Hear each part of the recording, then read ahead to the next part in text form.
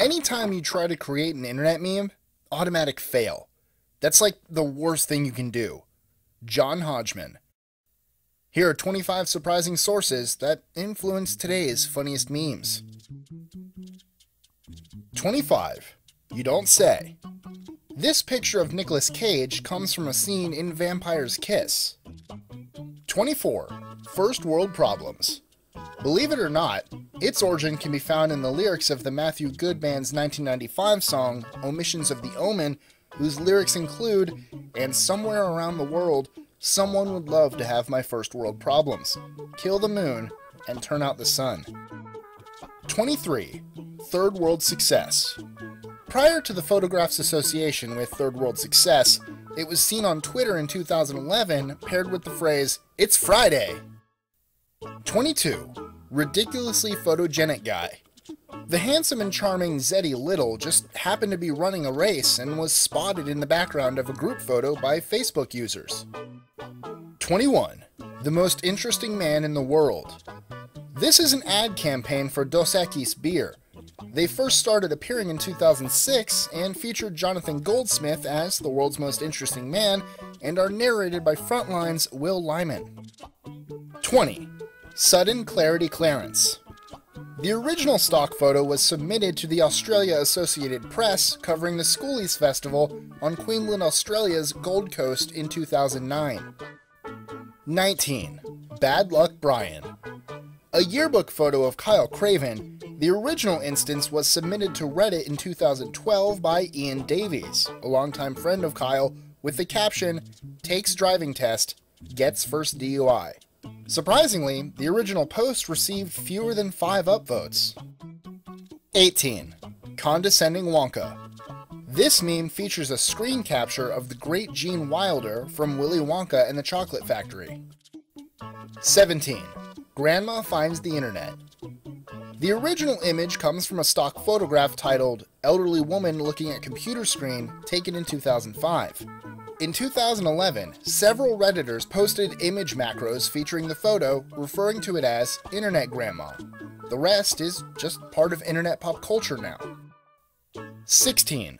10 Guy. In 2011, Redditor Random Dave posted a photo of this young man to the R Trees subreddit titled, "Getting High is Not Always Pretty." 15. Velociraptor. Sam Smith created the original as a t-shirt to sell on Lonely Dinosaur and registered the copyright for it in 2008. 14. Overly Manly Man.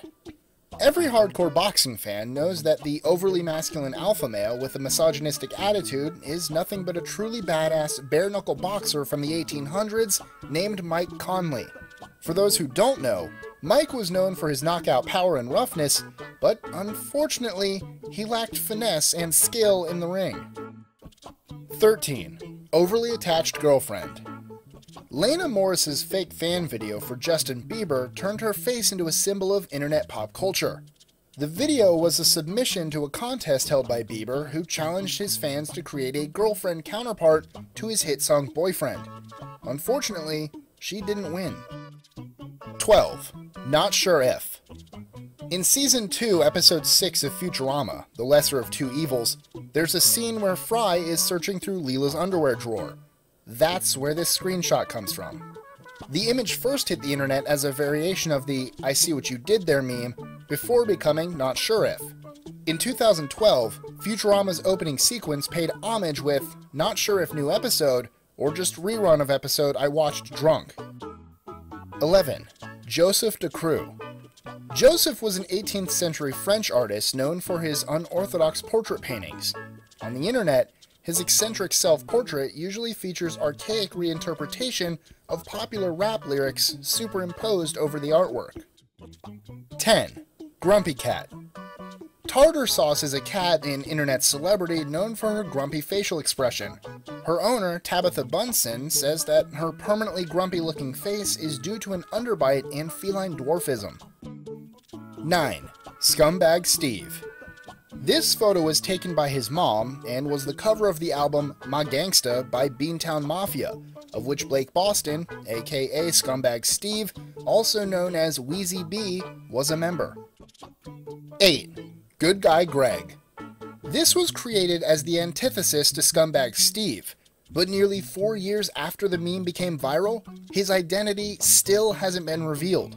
Reddit users have come forward every now and again with images of people they claim to be the real Triple G, but the mystery hasn't been solved yet. 7. Why You Know Guy.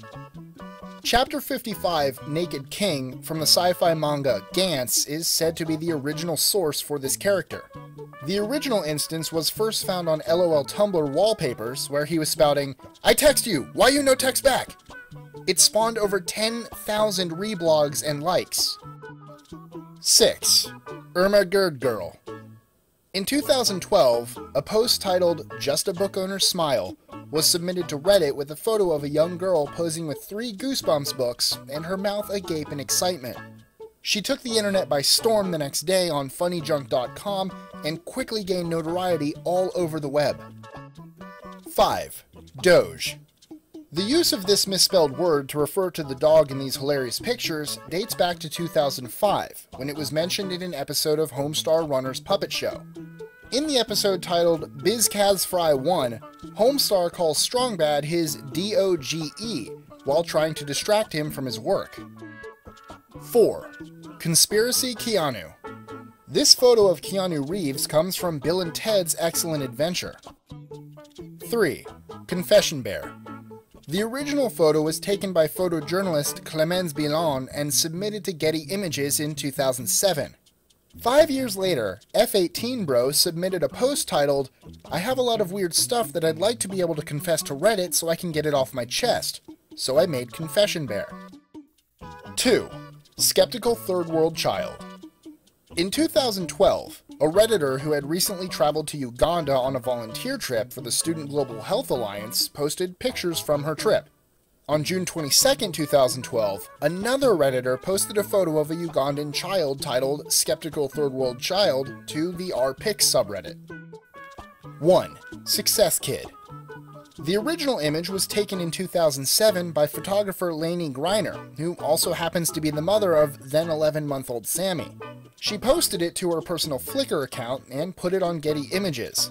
In 2008, users of social sites began incorporating Sammy's photo in their profiles, either as their avatar or as part of the page's layout. It was often paired with the phrases, "I'ma f*** you up," or "I hate sandcastles."